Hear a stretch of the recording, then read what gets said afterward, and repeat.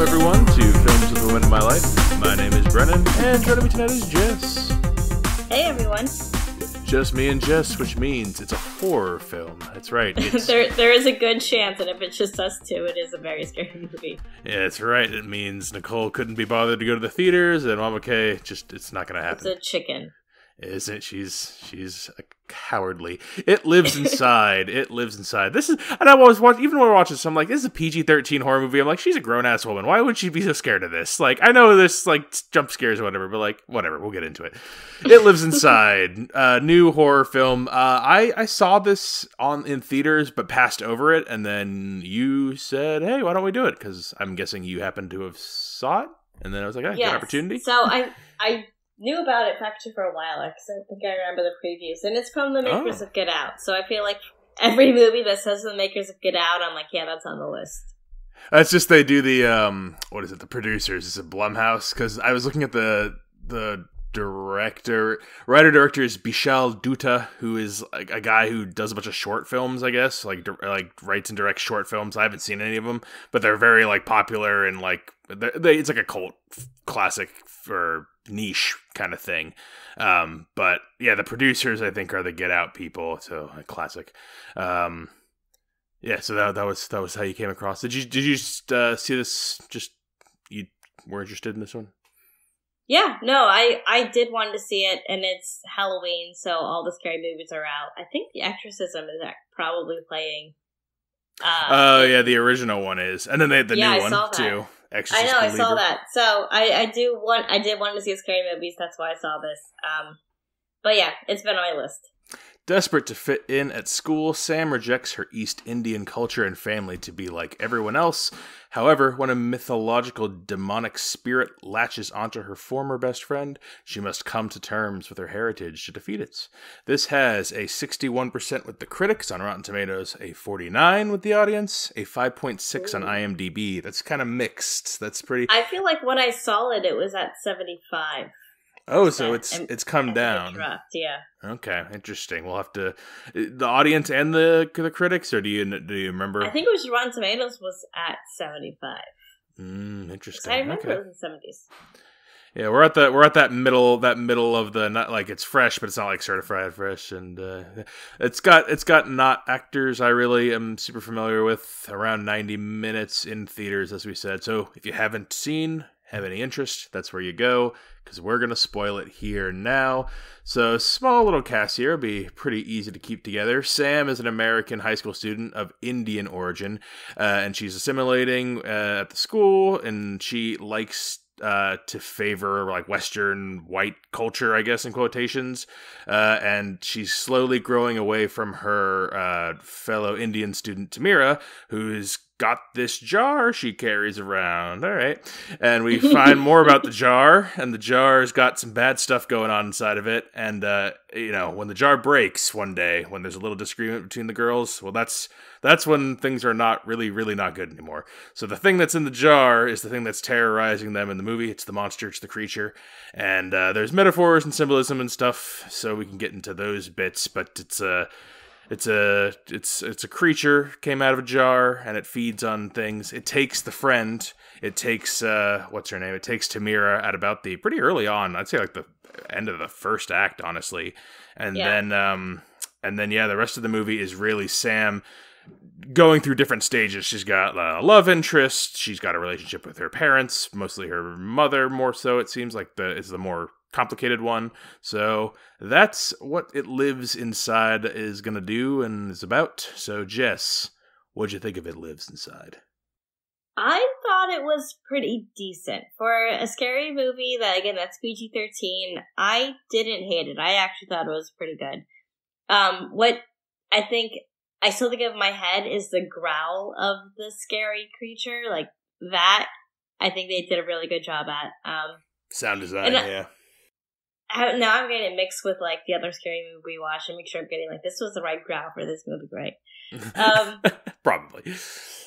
No, I thought it was interesting. Like I don't think we've seen something like this recently. It wasn't your typical follow her through and see what happens. There's more like what you like, more rules and more of kind of like a religious maybe not religious, but a religion sort of parallel to how this creature works. You learn a little bit about the Indian background, and I think it is kind of tied to a coming of age movie as well.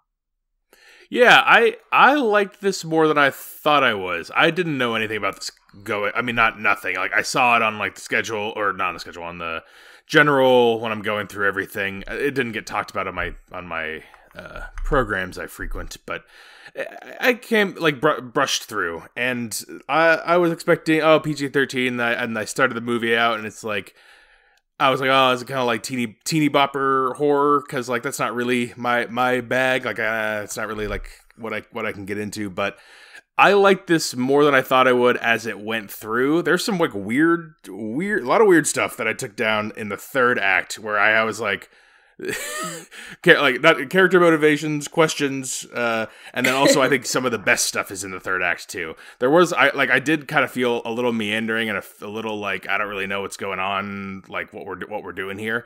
But I will say that, like, I think a lot of the techniques in this early on, not showing the creature till way later, smart move because, like, a lot of those scenes are tense early on, and it, like, draws you in all the way to the conclusion, and then it moves to the next scene, and it gives you that scare at the end without showing the thing really until the third act. And, like, we see it. We'll talk creature design. I think I'm like mixed on it. I'm like, it's better than the unoriginal aliens we saw recently in another movie, but it's not. I don't know. I'm still mixed on it. I'm mixed on this as a whole, but I will say going in with low expectations might have helped, and I think I liked it a little more than I was expecting. I wouldn't say it's super jump scary. There was never a point where I was extremely scared, like a scary movie, but I mean, it is a scary movie. The thing, yeah, I would say what it's good, if this is what you go to scary movies for, and it's not what I like about scary movies. I like there's a different tickling of horror that I like. What I don't like, and what this does well, is when it's very quiet and the characters are, like, looking around and, like, oh, is something gonna happen? And, like, oh, it's very quiet, looking around, and then something doesn't necessarily have to happen, but it just really draws that out for, like, an extra long amount of time. Yeah, it's that suspense pull, and, like, it's because it's, you know, it's the pull of a roller coaster going up the hill before the jump scare, or whatever it's gonna be. And that is not what I like in horror. I don't like the ramping roller coaster-ness of it. I like the behind mechanisms tying and things together. Midsummer's, like, what I point at, like, that's the textbook my kind of horror movie in my head. But this, like, and I want to discuss rules too here. So, like, rules on this thing you mentioned, I don't fully understand. It lives in the jar, the creature, this thing. You feed it the raw meat. So I don't think it was ever revealed how it got in the jar, right? That's what I got. You don't know because the family died beforehand. Right, we don't know what they did to get it in the jar. And I accepted that as, like, okay, they did something to get it in the jar. What would be nice is be like, they figure out, oh, what did they do to trap it in the jar? Because our ultimate conclusion of what we do to defeat the monster, I think is kind of stupid, but I find the film charming. I don't really find it that, like, interesting or like deep, or like it's not really hitting home, like, because at the end I wrote, what did I write? I wrote, it was my, like, this is gonna be my letterboxed quippy quote. It was the power of friendship defeats Demonic the Hedgehog. That was my review. Demonic the Hedgehog. the power of friendship, because, like, they're literally in the underground, they're in the end, like, oh, she's gonna be defeated by Demonic the Hedgehog, and then like, she grabs the hand, and then she's like, oh, I can hold on to this thing and, like, hold it inside me. These are just, like, I'm like, that's kind of like you wrote a story and you got to the end, you're like, I don't really have a great way to end this. I think we could just, like, hold hands and believe hard enough, and, like, that will be enough to end the movie. And that's kind of what they did. I mean, they followed the rules. Like, they knew that chant was what they had to do to kill it. It just took them a while to actually get to that part.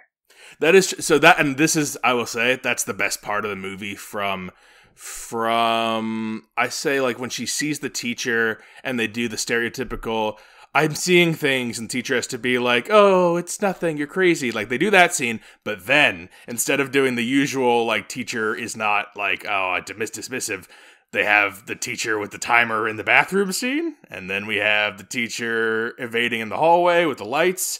All that stuff intercut with what you're talking about, the setting up of the prayer and the offering. Like, I would say that 15-20 minute chunk, however long it is, best stuff in the movie. Like, that's like, I was like, this is cooking. That's what I was, and that's why I took all my notes. I was like, this is like all the best stuff. Wait, when the teacher's being chased around at school with the demon ghost guy? Exactly. Yeah, basically everything. Like, most of the teacher and that actress, Betty Gabriel, who's in Get Out, and a couple other she's in one of the Unfriended movies. She's in all these little horror movie kind of things. I think she's great in these roles. Like, she's great in like these, like, and not quite anthology, but like, this is like a B movie level kind of movie. Like, I think she's great in these like bit parts.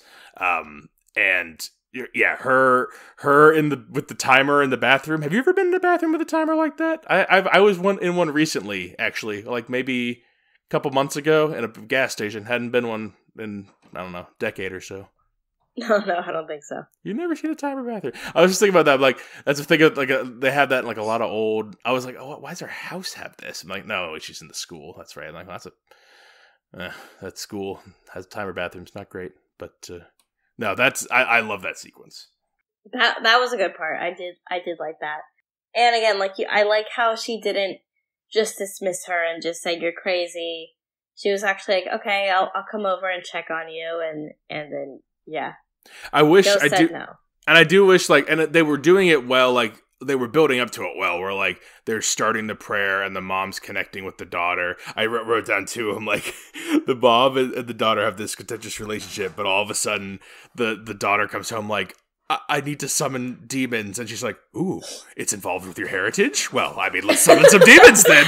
You went, they're Indian demons? Oh, well, like, well, then let's get summoning. Like, she's totally into it all of a sudden. Speaking of her parents, like, that was such a poor choice of her parents, because she looks nothing like either of her parents, and her dad looks like he's 30. I took that note too. I said, young parents, really young parents. And then I was like, are we just maybe getting, that's what I was thinking. I was like, maybe we're just looking at, like, I don't know. Like, maybe they're supposed to be 42 or 43 and she's a high schooler. She's 16. So that would mean they had her at 27, 26. That's reasonable. I guess so. I mean, the dad, I think looked like he could be like 30. I don't know. The dad looked really young. The dad looked young, mom, yeah. The mom, I could agree, maybe it's just a younger mom. But they look also nothing like what the daughter looks like. I thought it was like, is this supposed to be like an adopt? Like, I was confused. I was like, because the dad especially. I'm like, is he in another family? Like, he looks like, because he didn't come off as a dad. He came off kind of like as a cool older cousin. I didn't even realize he was a dad at first. I thought it was going to be a twist, like they did. I think they did it on purpose, like a fake out twist when he comes home and he's standing at the door and they're doing the prayer and you've been led this whole time like, oh, that creature was destroying the teacher, and he gets home and you're like, oh, is this maybe related to the demon? Like, is the dad a twist reveal, and then he gets stabbed and you're like, oh no, he was just. I didn't think that at all. Oh, I thought they did it because like they played it where like he got home and the two of them were like, whoa, like, oh, what are you doing here? And he's kind of pauses. He's like, is everything okay? Like, I don't know. I thought they were playing it like weird, and then the demon comes and attacks. So it's that actress who played the mom. 43 years old. 43. She's what? She's 43 years old. Okay, yeah, I feel like she definitely looks good for her age, but I could see her having a high school daughter. It's the dad that looks so young. The dad, Vic Sahay. Let's see.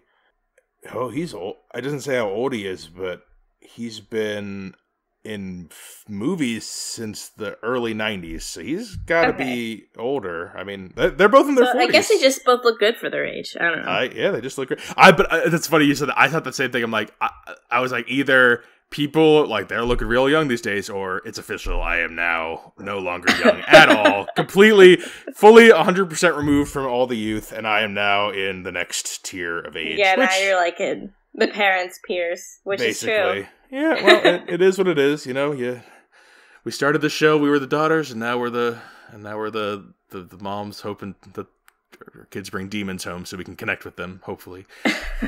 I really did take, like, I will say, like, before, like, there was the whole middle storyline with the boyfriend. Maybe that plays for somebody. It's a little, like, filler for me. Like, we have to go to the house, we have to set that up so we can go back there later with the, like, you know, where did you, it's been somewhere, it'll have been somewhere someone was killed, or they set it up, like, they do set up the rules, like, I like. It's just that their rules are so, like, bendy and, like, basic, and it's not like intricate rules. It's like we're playing like shoots and ladders kind of rules, which I'm glad we have rules. We do need rules to play shoots and ladders. I just, you know, like we do need rules to get to A to B. I agree, but it's definitely not it's not an intricate web. But were there any other parts before the end that you wanted to, before we get to the ending part? Probably when they got in the house and they saw all that shit on the wall. Like, the drawings and everything? There's a lot of numbers in this. The 7s, and there's 9s at different points. Oh, yeah, I wish they showed more about that family. Like, they just kind of show remnants, but I wish maybe there was flashbacks or more about them. Yeah, they didn't flesh the family out too much. Or maybe, like, I know they talked about them some when they were at, like, the funeral or the service or the prayer, or whatever the thing was for the prayer for Tamira. Yeah, they did some of that, and then we swiftly went to the, like, teen romance, and which again is like, that's okay. It wasn't I didn't find it like cringy or bad. I think the acting is pretty solid in this. Like, I don't have any problem with the teen actors. The parents were fine, so that's like refreshing. Sometimes I watch these things and I'm like, oh, there's some cringe, but I didn't have any of that problems in this. So that was nice. But yeah, we get towards the end, and she's back in the house, and she's confronting the creature, and she's figured out to save the friends in the basement of the old Indian family's house, right? The one that was, like, murdered. Yeah, like, the older house, yeah. Which again all makes sense. Like, if you were, like, looking at this from the 1,000-foot view, like, you're like, you could, like, see the end of the movie from the first 5 minutes, probably. Like, you could probably, like, do the whole, like, honestly, from the scene she feeds meat to a jar. You're like, okay, from there to the end, you can kind of what is it? You could Mad Lib this film, but well, did you see? I didn't see that where the creature would end up. That part I couldn't see coming. So okay, yeah. So and this is how it's written on here, and like how it's said. It's like the way that the creature is defeated is that it needs a vessel. It's how do they say the name of this? The Pishach. Do you know how to say the pronounce? I don't remember. It was too long ago I watched this now. The pea demon is it needs like a vessel or a host of some sort, and Sam believes she's like I'm like strong enough to hold the spirit. Is that correct? And in the end, it like inhabits her, and now they have to feed her the raw meats. So, what do you think of that choice? You're right. I did not see that coming. I don't think she even saw it either, right? Like, maybe she put it together. Oh, she did put it together based on the picture, right? So she had a flashback to the picture, and then she saw, I think, a painting of, like, an animal. I'm not an animal, sorry. A human opening their mouth, and then, like, all the things coming out of it. Oh, you're right. Yeah. That's when she was like, oh, shit, like, I don't have a jar, but I can use myself. You know what? I'm gonna give the movie credit. I think that's my fault. That's me not being a smart enough audience member, and that's the movie told me. It gave me visual clues, and I did not. I was a little confused on like it telling me the vessel-y thing, and it is, you know what? And I will say I did not see it coming either. And it gives you that nice ending where they're sitting at the dinner table and they're all kind of scared. Like that is a nice, like we talk about sometimes it's hard to end these teeny bopper horror movies. That's pretty good. That's a pretty good choice.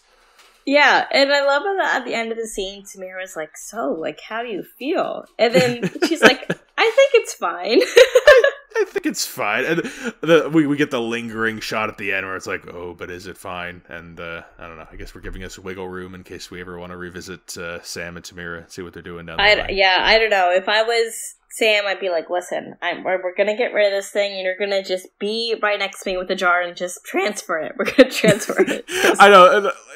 That's why you're funny, Jess, because you like these horror movies so much, but they do require so much logic, and you are so, like, you tend to be pretty logical when you look at these things. So when you're like, I'm just like the classic, like, oh, like, why do people crawl on their hands and knees when they're in horror movies? And like, oh, don't go in there kind of thing. Like, you just see like the classic, like, you wouldn't fall for those things. So it's funny that you enjoy people falling for those things.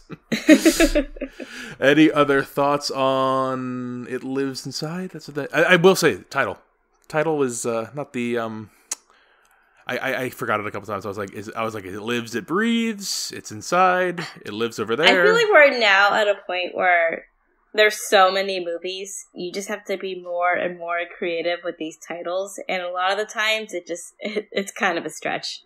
Or it's just something you remember. That's why I'm thinking like titles really should be like something like crazy, like grab your attention-y, but like still tied to the movie. It doesn't have to be something completely random, but well, we'll explore that thread another day. Do you recommend It Lives Inside, Jess? Yes, I think if you're looking like me, it's October, spooky season, and you're looking for a movie to watch in theaters, especially to give it more of that October feel, I would certainly recommend this. Yeah, I surprisingly, a little bit surprisingly recommend this, only because one, low expectations, a little bit low.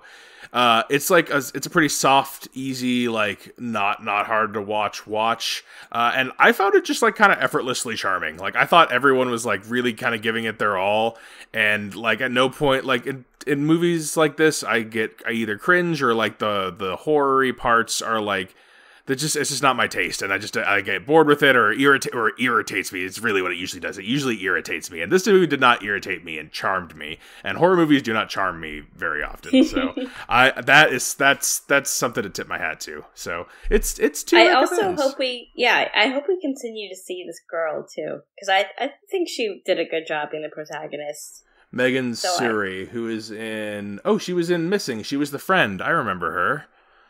Oh, wait, she was in Missing. Yeah, she was the friend. So she was a friend that, like, partied? Like, had a party at her house? Yeah, she was, like, the flaky friend. Like, not the flaky friend, but she was, like, the party girl. Like, yeah, let's go, like, do fun stuff. Yeah, she was the one who they were buying the alcohol for, I think. Oh, well, that's good. So I hope we continue to see her. Yeah, I was looking at her credits here. She's got some TV stuff. I agree. I think it's just like a good. I'm surprised it's getting so much. Oh, I was gonna do this since we're a little early. I can do a couple more things here. I was reading some of the horrible reviews in this. I was confused. I was like, I could see being like a 2.5 star if you were lukewarm on this, but I don't know why you would hate this. And people are just saying things like, let's see. Complete waste of a movie ticket. The preview is better than the film itself. What else? This movie was the most boring, anticlimactic, least scary movie I have ever seen. Oh my god. These people are... I never post reviews about movies, but I am sitting in the theater right now. I cannot do it. This movie is terrible. So, I agree that it's not... I didn't feel scared at all watching it. I wasn't... Maybe like you said, a little bit of suspense with the growling and the creature, but it's not like a movie that you're like, oh my god, I'm about to shit my pants. It's definitely not like that. So if you're expecting that, or that audience member did, that's not what you're going to find in this. Again, honestly, I think it's more coming of age than it is horror. Yeah, I think, remember, what was the one we did earlier this year? Talk to Me? It's like a little bit like a couple years before Talk to Me level. Like if Talk to Me is good when you're like in your early 20s, this is good if you're a teenager. Like I think if you're like this is a solid like PG-13. This is appropriately everything. Like I think it's right down the lane it's supposed to be. Like if you want to be terrified, Exorcist Believer's coming, and I think that based on that trailer, that looks like if you just want to be ravaged by fucking horrible things in visually and audioly. Do you have any interest in that, Jess? Is that anything up your alley, or? I don't think I know what you're referring to. I just probably need to watch the trailer. The Exorcist, yeah. I watched the Exorcist Believer trailer, and It's, again, I will go and see whatever, but not, it's something I could miss if there's other things I'm interested in right now. We don't have to see another one of those. 2 recommends for It Lives Inside. And coming up, we've got, there are big Oscar-y things coming up, but I think strikes and everything move things around, so I don't want to make any promises when stuff's coming out, because schedules... Oh, is that writer's strike still going on? Writer's strike is done, but I think that's good. So they resolved their the strike issues. They did, and they got good I think it was mostly favorable on the labor side. Like I think writers are getting a good deal. So I don't know the details. That's not the kind of show we are. We don't. If you want your Hollywood detail, there's many other great podcasts. We're much more bozos talking about a specific film for 20 to 40. Hey, whatever. We're female bozos. Yeah, it's me and female bozos. So if you want no me at all, there was an episode we just did. We just released our last one, was just Mama Kay and Jess. So if you want to completely cut out the men, it's possible. If you want more of those, that's fine with me. It takes another day of things off my plate. So more women hosting, maybe. Things coming up. I already did that. Okay, let's just do regular. If you want to reach out to me for anything, for the show, questions, suggestions, Films with Women in My Life on Facebook. Reach out to me on Instagram. I'm Brennan_podhost. And you can email the show, filmswiththewomen@gmail.com. Thanks for being on for It Lives Inside, Jess. Yeah, thanks for having me. Until next time, this is Brennan signing off, saying thanks for listening and enjoy your movies. Thanks for listening to Films with the Women in My Life. If you enjoyed being a listener in our life, please rate and subscribe on Apple Podcasts or on your favorite podcast app. Keep up with the latest from the show on Instagram at Brennan_podhost, on Facebook at Films with the Women in My Life, and on Twitter at FilmsWomenPod. Finally, you can email the show with questions and suggestions at filmswiththewomen@gmail.com. Original music for the show was created by Ian Burke and Chris Iwanek. Original artwork created by Nicole D'Alessio. This show is produced by Brennan Snyder. Thank you again for listening and enjoy your movies.